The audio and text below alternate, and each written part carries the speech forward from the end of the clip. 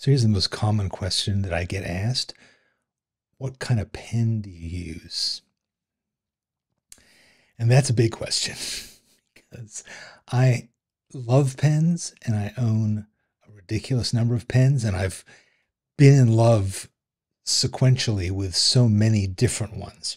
So today I wanted to take you through my pen collection and tell you about the ones that I use the most and just show you how they work.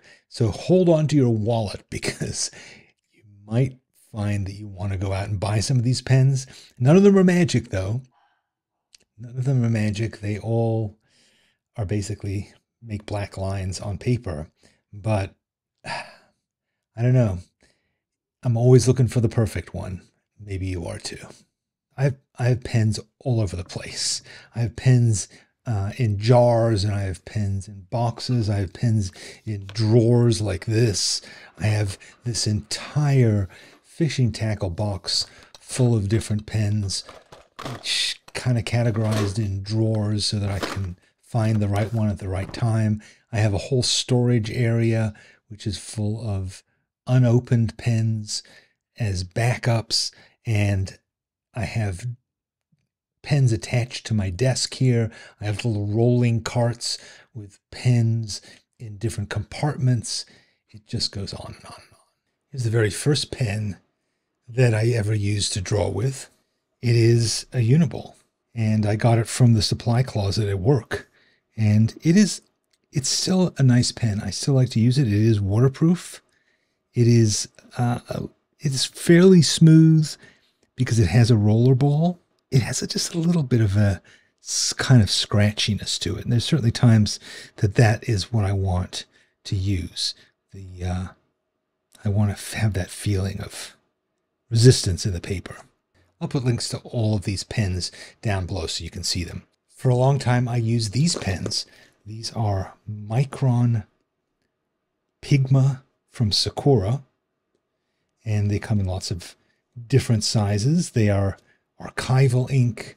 They are waterproof. They are very, very nice pens, not expensive. The ink at least lasts for a long time. And the pens themselves are fairly durable. There's some that I struggled with sometimes. I think it was particularly the 02, which I didn't necessarily love. And it would tend to get bulky sometimes, but they do go all the way up to the 08. If you want to, you can watercolor on top of them, and the lines won't run. They're permanent. I don't love these caps. So the caps are small, and they all just look so similar that sometimes you can struggle a bit with trying to find the size. They have the number is there on the top of each one, but it can be a bit small. These are just minor nits that I have with it, but they're good pens. I would definitely recommend them if you want to try a fine liner. In the past year or so, I've been using these pens that are from Germany and that they just came to the United States, or at least I just discovered them here. The Edding 1880. And they come in every conceivable size. 05, 0.1, 0.2, 0.3, 0.4, 0.5, 0.6, 0.7, 0.8, and this one is a 1.0. For some reason there's no 0.9, but I've survived nonetheless. So, if I compare these pens to the Micron, they're sort of similar size, but there's something about the way that these lids come on and off that I find easier. And I don't know, I like the look of the pen itself better than the Micron. And ink wise, I find that they're very similar. And so this is an Edding 08. Goes on nice and smoothly, as does the Pigma. Pigma just has a slightly more metal feeling. I don't know what it is. I think this is what it comes down to. You see the very tip of these pens and how the black part sticks out just a little tiny bit more, and that makes it, you're not riding on the metal at all. Because that's something I don't love, is when you're drawing and you get onto the edge of the pen and you feel that metal tip rubbing against the paper. You see that? You see how it becomes sort of thinner? Yeah. But anyway, good pen, both good pens. When you use as many pens as I have, when you go through as many pens, you start to notice these little tiny details. It's sort of like being like a, I don't know, like a professional race car driver or something like that, or a guitarist, where you just like the little tiny things bug you. These things may or may not bother you. You may not care, but these are the things that I think about. This is another kind of pen that I have just relied on for a really long time. It was difficult to get in the United States, but now you can get them pretty much anywhere. You can certainly get them on Amazon, and they're really fantastic. Let me show you why. These are Tombow. They're from Tombow, which makes a lot of kind of brush markers. They are called calligraphy pens, but they're also, in Japanese, they're called Funosuke, I think, which is basically, I think, the word for brush pen. And they come in just these two different sizes. One is called the BH, which is for hard, and the other one is called the WSBS, which is for soft. Here's what I like about these pens so much, is when you're drawing with them, they're unlike the regular fine liners, which just give you a very straight line. This one you can push, and you can get this kind of variation in your line, right? So you can be drawing, and then suddenly you just decide that you want to have something thicker. You just need to press a little bit, and it does that. And again, the ink is the same kind of archival, waterproof ink that you get in other quality fine liners. So that was the soft one. This is the hard one. This hard one is actually about to die on me. I don't know if I have a separate one. I go through these things quite a lot, but yeah, so this one is it's just a little harder. I honestly prefer the soft ones, which are the green ones, to the blue ones, but really good pens, the Tombow Funosuke fine liner. Right now, let's go beyond fine liners and talk about other kinds of pens that I really love to use. And the first, of course, is a fountain pen. And this is my favorite fountain pen. I have lots of them, and I mark them here to say what size nib I have on it. Lamy Safari. And it is a fountain pen. It uses replaceable ink cartridges, and it is these ink cartridges are not waterproof. Again, I love these lines. They're fairly consistent. They're super black, and it just goes on. So, I mean, writing with this pen, this is my favorite pen to write with. It's so nice, but it is wet ink, so you can do that to it. It dries in a few seconds, and if you put some water on it, it's a crazy brush, but you can see that's what can happen to it. So I don't use this doing drawings that I'm going to use watercolor with, but you can, if you want to be clever about it, you can replace the innards of this with what's called a converter, which is a thing that allows you to basically put waterproof ink in it. Not India ink. I've talked about this quite a lot. You don't want to put India ink, which has shellac, into a fountain pen. It will destroy it. But there are some types of ink, and probably the one that I would suggest you try if you want to try this is platinum carbon ink. If you want to be absolutely sure that you put a line down on paper and you're going to watercolor over it and you don't have any problems of any kind, I probably wouldn't use a fountain pen. I would just go with one of these fine liners, one of these technical pens. You can work your way around it. It's a lot of trouble, and I'm not sure that you really will get huge benefits out of it. It's up to you.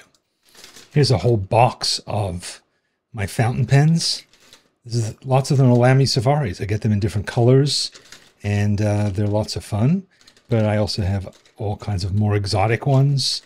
And this is what a pen looks like when it has a converter stuck into it. So a converter means that you can use this pen and you can just pop the converter out and you can put a cartridge back in. And I have extra converters. They're not expensive. So you can buy those if you want to. This is another pen that I use an awful lot. It is a Pentel brush pen. So it is a pen and it's a brush. So you see that? That is a brush. So there you get incredible variation. So it's really, if you've ever thought about drawing or tried drawing with, a brush dipped in ink, this gives you that effect. But of course you can carry it in your pocket And there's also a bunch of like exotic ones. They came out with this whole series of these Pentel brush pens. This one is designed to look like water. And I have several other that are still in the box. Like this one is designed to look like wood. And here's one that's designed to look like marble. And here's yet another one that's designed to look like bamboo. So they have black pigment ink, fade and water resistant, which is great. Again, you can watercolor over it. The ink dries pretty quickly. You see there, it's already dry. A lot of times after I've been drawing with a fine pen, I just want to loosen up. I want to just kind of get crazy. And something like this Pentel brush pen lets me do that. It just allows me to have lines that are a bit more unpredictable, that are bolder, make a stronger statement, or have a flow to them. And drawing with a brush is just a very different experience from drawing with a pen. I love both of them. And then the final pen that I use an awful lot, that I'm just sort of addicted to, is the dip pen. So the dip pen has a lot of wonderful benefits to it. It is a tool that artists have used for literally hundreds of years. It is basically a piece of metal stuck into a stick. In this case, it is a wooden stick with cork here. This is what a newer one looks like. The Kohinoor from Germany. This is the best one. They're not expensive, about $7. And then these nibs are also not expensive. You buy them in a box of 5 or 10 for, I don't know, they're less than $1 a piece, I think, for this thing. And this particular nib is called the G nib. I think it's because if you look at it from the profile, it looks a bit like a G. And they're made by a bunch of different companies. I like the Zebra G nibs. And you dip it into the ink, and then when you draw or write with it, you get, again, this incredible variation. You know, it's beautiful for writing with, but also you can do all kinds of drawings with. I've done many, many drawings with this, and you're using India ink, which will dry and be permanent, so you can watercolor over it. It takes, you know, a little bit of getting used to. It is, and you dip. You don't have to dip all the time. That's one of the nice things about the G is designed. It has these slots that when you dip it into the ink, it fills it up. You see, so that's filled up, and that is basically a reservoir that is going to hold that ink for a good long time. You're going to get a lot of mileage out of a single dip, and I really like the feeling of it on paper. You know, you have to be a bit more careful with it than, you know, if you get your finger on it, it takes a little bit longer to dry, but again, not long. Right. So I've probably done more to confuse you than anything else at this point. Your question is, what pen should I use? So let me just summarize and give you my final recommendations. So for me, I drew with this pen for 3 years, maybe longer. This is the pen that I learned to draw with. So simple Uniball. One of the most widely available pens would be one of these, which is a Micron. My recommendation would be buy a Micron 01 and maybe an 05, so you have some variation. I'm also a big fan these days of these Edding pens. And, you know, again, you could buy yourself an 01 and an 05. They come in a set, actually. Both of these kinds of pens do come in a set, so you might get more than one. But I would say 2 or 3 is good enough. So I would start there. And then another recommendation, perhaps the next step up, would be these Fudenosuke's from Tombow. And then finally, I would buy myself a Pentel brush pen. So the Pentel brush pen is just such a fantastic thing to play with, but I would not start there. Definitely don't start there. Work your way up towards this. And then I think you will be ready for the joys of drawing with a brush pen. In the end, it's not the pen that makes the art, it's the artist. So whatever pen you have at hand, make sure you use it a lot. And, you know, pens are cheap, paper is cheap, go through a lot of them. But different pens just feel slightly different, like different kinds of shoes, different strokes for different folks. So I would say it's fine to go out and invest in 3 or 4 different brands or different types, but now you have a general sense of what you're looking for at the art supply store. Buy yourself a few different ones. See what feels right for you. And frankly, you might also find that what feels kind of not right today may end up being your perfect, most favorite pen later on. Tastes change, our abilities change, the things that we want from our tools matures or zigs and zags. So that's why having lots of pens is kind of part of what we do as artists. Even if you settle on one, chances are you may want to play around and try others over time. I hope this has been helpful. If you have any pens that you'd like to recommend, please do so in the comments below. I'd love to know what you're using, and I'm sure the rest of the viewers would be interested in learning from your experience too. Enjoy yourself and have fun drawing.